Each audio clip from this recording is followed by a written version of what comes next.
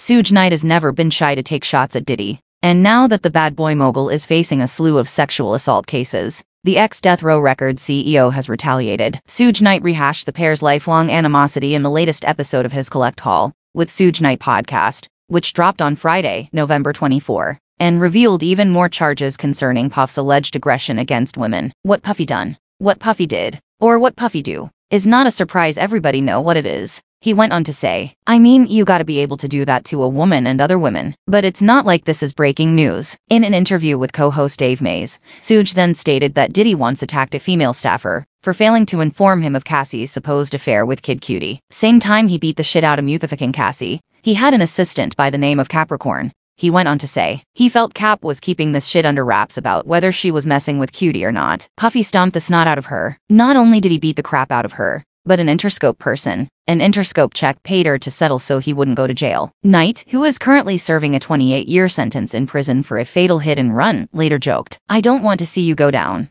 But if you need a cellie, I'll give you my cell, boy. Prepare your cooking skills. I don't want your head, but you're going to have to clean toilets. Hip Hop's contacted Diddy's agents about the situation, but they declined to comment. For the record, Suge Knight and Diddy's feud dates all the way back to the 1990s. At the 1995 Source Awards, Knight famously slammed his East Coast rival, accusing him of upstaging his artists by appearing in music videos and songs. Cassie's recent lawsuit against Diddy revealed that the struggling bad boy CEO had attempted to ambush the Death Row Records co-founder. Cassie and Diddy were partying one night when a member of Puff's security team warned him that night was approaching, according to the lawsuit, which included allegations of rape, domestic abuse, and sex trafficking.